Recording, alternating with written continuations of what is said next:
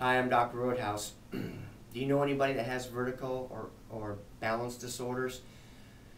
A lot of patients that have chronic problems are going to have balance vertigo. Now, I'm not talking about vertigo that you've gone to the doctor and they've evaluated you and you have an inner ear infection or you have fluid in the ears or something like that. That is an acute incident, and it should last for maybe 7 to 10 days and then you're fine. That's not what I'm talking about. What I'm talking about is vertigo, balance disorder, where your balance is off. One of the ways you can test this is, you know, if you're standing with your feet together and you close your eyes, do you sway?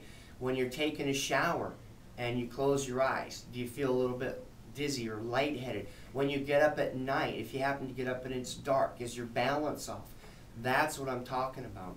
And you know, if you have a balance problem, you know, don't shake it off. Don't think it's not important, because I've had patients that start out like that, and by the time they came into us, they were having the dizziness spells where they didn't know when they were going to come. So they didn't want to go out. They got tired of laying in the grocery store, or the, you know, and also they've had to quit driving because all of a sudden, you know, they're having these vertigo symptoms while they're driving. It's just not safe. So pretty much what's happened is they've been closed in, shut in. They've had to have people do things for them because they never know when it's going to the attack is going to occur. The beginning, when they got it, a lot of them said, I knew one was coming on so I could take it easy.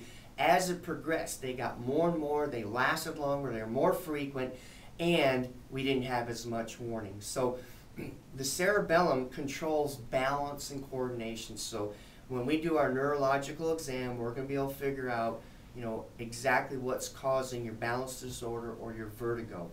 There's also an autoimmune condition called Meniere's, where you have the balance disorder, but the difference is that you're going to have a hearing loss with that too.